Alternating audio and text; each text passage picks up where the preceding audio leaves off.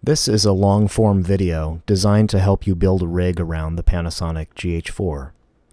We'll talk about lenses, viewfinders, mounting options, and audio, trying to find the most affordable way to rig it up to the highest technical standards. It's been well over a year since the GH4 arrived to market, and it was pretty revolutionary at the time for shooting 4K video internally into this compact camera that was built for the masses, but also a real possibility for cinematographers. I had gotten one of the launch units, and that week I shot and edited the first professional independent short film, putting it through some challenges in the course of one day, running around Chicago, mostly handheld, putting the camera through a variety of techniques, shooting in 4K. You'll find a link to the complete video in the caption, and you can try watching it in full 4K at YouTube. Looking back on this video, it sort of amazes me how well the GH4 has held up after more than a year, and it seems like it still has a lot more life left, especially with Vlog finally on the way. But I've learned a few things and settled on a good rig by now. It won't necessarily be right for you, but it's a fair place to start. When you think of building a rig, lenses aren't the first thing that come to mind, but they're certainly the most important. And with the Micro Four Thirds lens mount of the Panasonic GH4, these three lenses are sort of on the leaderboard of what you want to have with you at all times. They are native lenses, not for the value of autofocus, but because all three of them have Power OIS, which is in-lens image stabilization, which is really important if you ever go handheld. And then these two zoom lenses, the 35 to 100 millimeter and 12 to 35 millimeters, they both have continuous f2.8 apertures, which is important for video because as you zoom, you don't have to change exposure to compensate for a changing aperture. They're also weather sealed, and they've held up for me under the most extreme conditions. But between two zoom lenses, you also want to have a solid prime. And the Leica 42.5mm lens, although very expensive, is a tack-sharp lens all the way open at a very bright f1.2. But you might also want cinema prime lenses. These have the value of wide barrels for more accurate focusing, hard stops, and a continuous aperture without clicks. But the way that the lens mounts work with these cinema prime lenses is that the taller one you see on the right is with an adapter for Micro Four Thirds. And the reason is because a Micro Four Thirds lens has a shorter flange distance from the sensor. What that means is that it needs to be spaced farther out for the optics to focus correctly. Whereas on the left, it's the exact same 24mm cinema prime lens, but made for Canon EF mount. And the point of all this is to recommend that you always get the Canon EF mount version of a cinema prime lens, because that shorter flange distance gives you more room to adapt to other lens formats. The reason for this is because Canon mirror DSLRs always had the sensor set farther back. The other benefit of adapting Canon lenses is that many of them are full frame, and during that process of adapting the different lens mount sizes, you can take advantage of that space to get a focal reducer, which takes a full frame lens and directs more light onto the smaller sensor size of Micro Four Thirds to increase brightness and enlarge your focal range. One of the great features of the GH4 is its OLED bright high-resolution viewfinder, and that's apart from the touchscreen that flips out below. This viewfinder had a pretty standard rubber eyepiece that came off pretty easily, easy to get lost as this one did.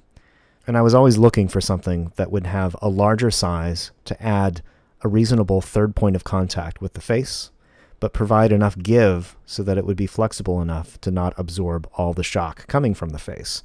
Someone has finally invented it that fits very snugly on the GH4 without modification, and it's called the G-Cup. Just out in the past month, you can order it at a link in the caption. But to cover all the bases, before coming back to it, there was a sort of DIY approach to coming up with an eyepiece, and it involved piecing together a product from Asia that came with a bunch of different adapters that you could use for different cameras that basically spaced out this small, simple eyepiece farther away from the viewfinder, which resulted in some cropping of the image, and just it wasn't an ideal solution. I mean, I made the best of it by finding this hood eye eyepiece, which was made for Nikon, but you could get any of them and just simply toss the adapter that came with it, and then hook on the adapter that came with the much simpler eyepiece. Even so, it still suffered from the same cropping because it was extending the rubber piece out too far from the viewfinder.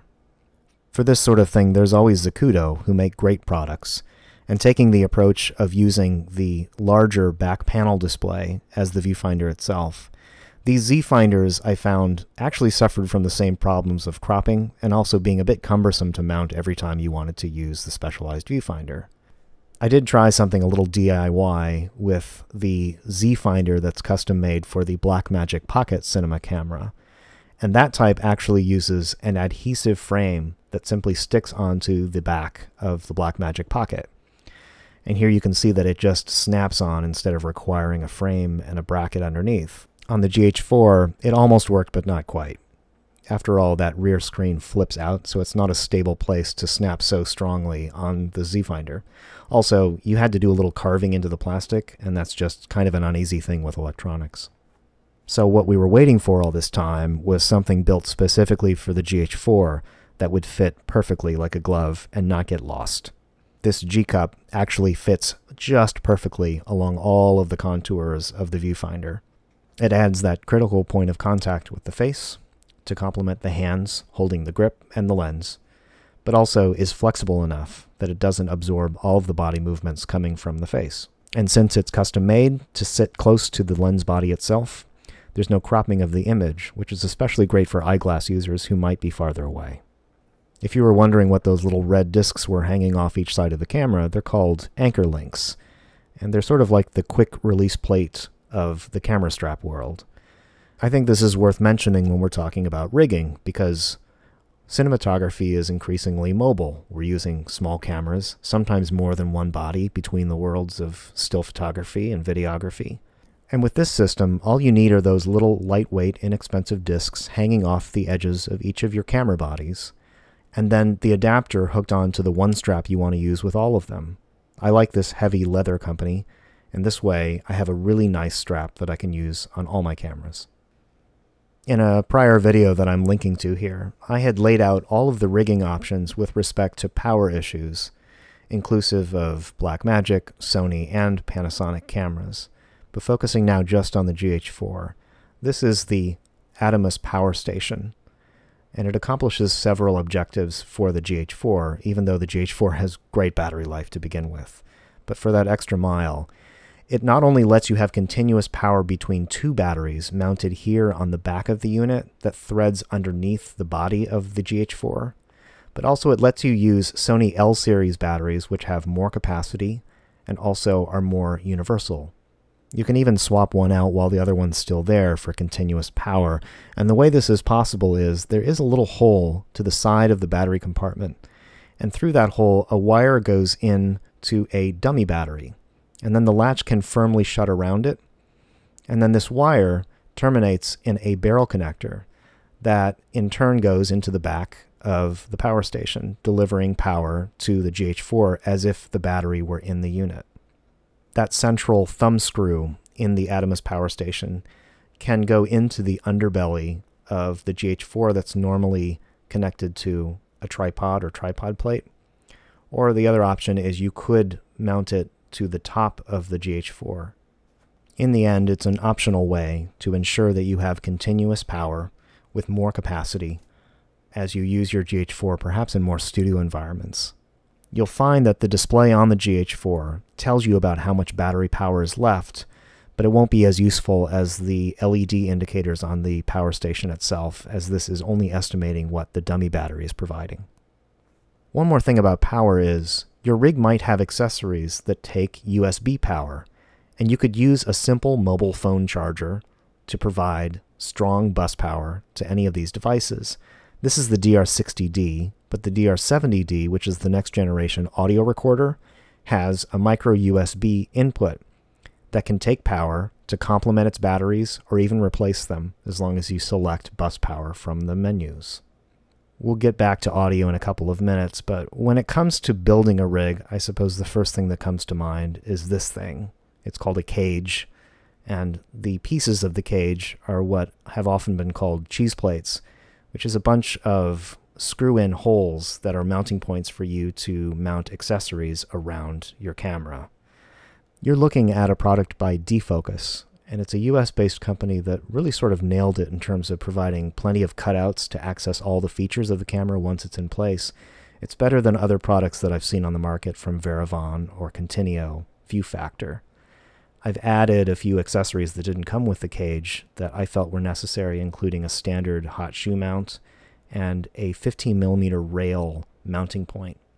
I've added links to these additional accessories in the caption too.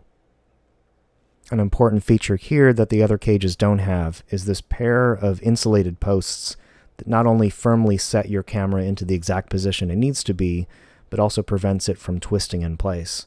And there's also an integrated HDMI lock on the side of the cage for strain relief. Pushing the camera into the cage, those two posts tell you where to stop, but there's two more things you have to do, and they involve screws from the bottom and the top of the cage into the camera. It uses the hot shoe mount of the GH4 itself, and you slide this red bracket into place and then screw down so that it solidly connects the camera with the top of the cage. And then at the bottom of the cage, it's simpler because you just simply are screwing the same size screw that you would use on a tripod plate to connect the cage with the base of the camera. Once you've caged up the GH4, you still have access to the SD card, all of the ports, and the battery without having to do any disassembly. Another distinct feature of this so-called D-Cage by Defocus is that you can actually see the mode selector dial through a hole in the cage. Others simply weirdly don't have that.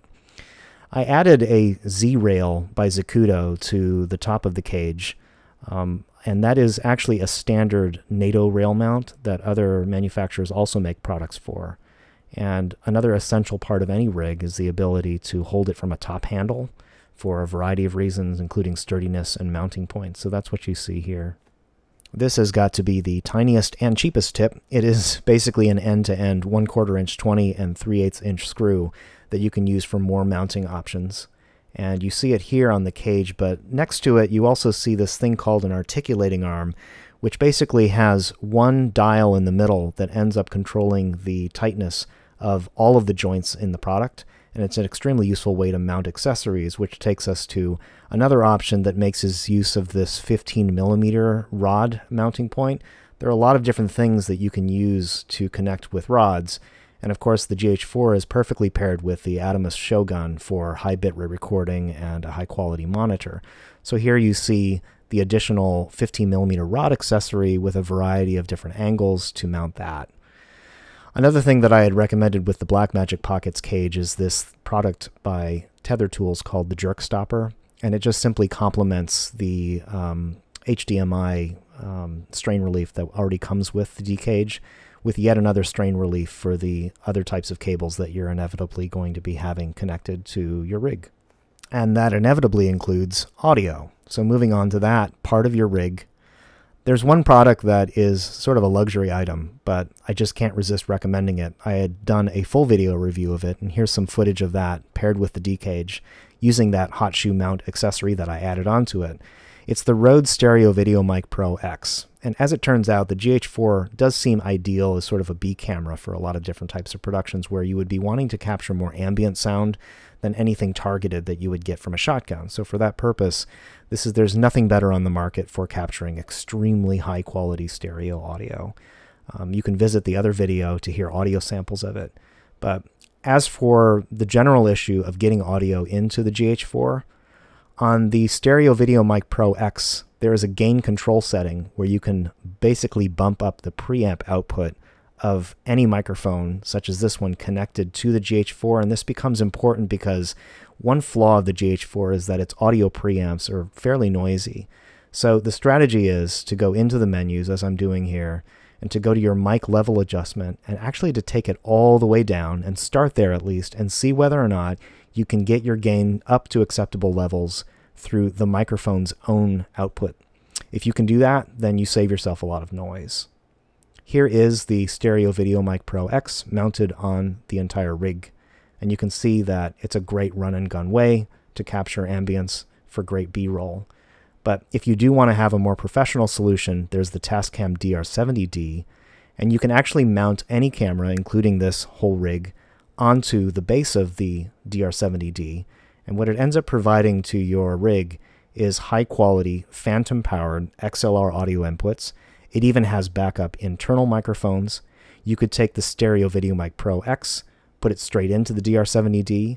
You could do dual audio. You could also do the 4 tracks on the DR-70D. It simply expands dramatically your options. And what's exciting about this is that it used to be requiring a much larger form factor than what you see here.